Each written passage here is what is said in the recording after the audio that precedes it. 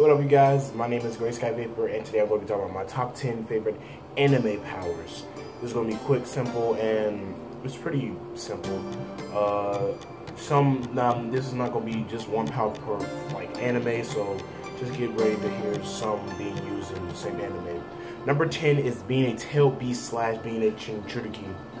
These are really fun, and I think my favorite Biju has to be Octopops and I like his, and being a Jinchuriki, you can have this ultimate power that is never ending until you hit final Biju form, and that's why I like it. Number 9 is having the Rinnegan. It's also from Naruto. It's because you can control people. I love the universal pull. You pull people. You can pull objects that you want. You can have your own clones or whatever, and it's just really dope. And I always seen with Sasuke's Rinnegan / Sharingan. He can move in space and time, which is also cool. I love the Rinnegan completely because you can rebirth somebody. Say if you're about to die, and you want somebody that you want alive, reborn. You can use that power because you know you're about to die, no matter what. You can use that power to rebirth somebody, and that's really cool. Number 8, is being a Super Saiyan. Super Saiyan like powers. Super Saiyan 4, God Blue. I like the Dragon Ball franchise, and being a Super Saiyan is really dope. My favorite Super Saiyan one is Super Saiyan 2 because I like Gohan's lightning type hair, little band down. I know that's all for all Super Saiyans like Super Saiyan 2, but I like that one because it looks pretty cool. Number 7 is instant transmission / teleportation / summoning jutsu. Instant transmission and teleportation is the same thing. It's pretty much you can think of any time space and teleport to that location. Summoning jutsu is kind of the same because you can teleport stuff to where you're at, or you can be summoned somewhere, and that's why it's right there. Number 6 is telepathy. This is really from Yamanaka and the 7 Witches. I like it because it's you can just control things with your mind. You can talk to people's heads. I mean, it's just really cool, and telepathy is I've always loved telepathy seeing it from the Marvel comics, and that's why telepathy is number 6. Number 5 is switching bodies with a kiss. This is also from the Yamanaka and the 7 Witches, because it's not the fact that I like the kissing thing, it's the fact that you can switch bodies and you can see how these people live throughout life, and how they have all these friends, the other's friends and everything, and to see that you actually have to kiss someone and show sentimental feelings against one another, and that's why number 5 is kissing, aka switching bodies. Number 4 is Dragon Slayer magic.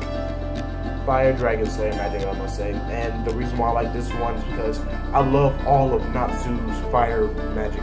I especially love the Fire Dragon Roar because it's pretty dope. It's like its own fire type jutsu, hearing a fire dragon. Fire is not my favorite element, but it's pretty cool. Number 3 is ice magic. Everybody knows I love Griffin Fairy Tail. Ice has always been one of my utmost favorite elements ever, and from ice magic is pretty dope. You can make any type of objects you want, animals, whatever, and that's why I like ice maker magic. Number 2 is the Sharingan. The reason why I like the Sharingan utmost, the Genjutsu. I love the Genjutsus that Itachi uses, Sasuke uses. I love the one that Shizui uses, and I like Obito Sharingan. I definitely love my special ones, the Kayumi that Obito uses.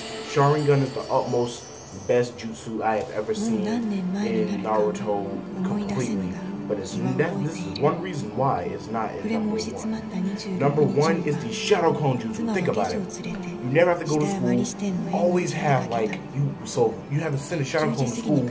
You don't have to go because you know why? Your Shadow Clone, so get all that intel inside and come straight to you right after school is over or he disappears.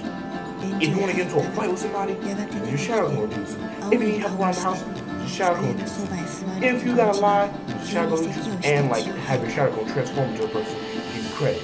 Shadow Clone Jutsu can be used for almost anything in this world that nobody knows of. It can help you do a lot of stuff. It helps you get smarter, beat somebody in a fight, just do everything. Shadow Clone Jutsu it makes the Rasengan also. Who doesn't want to do a Rasengan? And I mean, it's just really cool, guys. Thank you for watching my videos. This has been Gray Sky Vapor. I know this was pretty quick and pretty bland. I don't know what I'm doing for the week. I'm pretty sure it's going to be a blog because I'm going to do something really special with my hair. So be looking out for that. I hope you guys have a wonderful night / tomorrow night or morning or whatever. Whenever this gets posted, I hope you have a good time for that. This has been Gray Sky Vapor. Make sure to check out my Vines. They're pretty funny. I'm on Instagram. I'm on Twitter and everything. You know, just check out all my social media. Tell me what you guys think. Please give this a thumbs up. And please subscribe. Subscribe to my stuff, man. Funny stuff is coming. Yeah, that's all I have to say about that. This has been Gray Sky Vapor. And I will see you guys next time.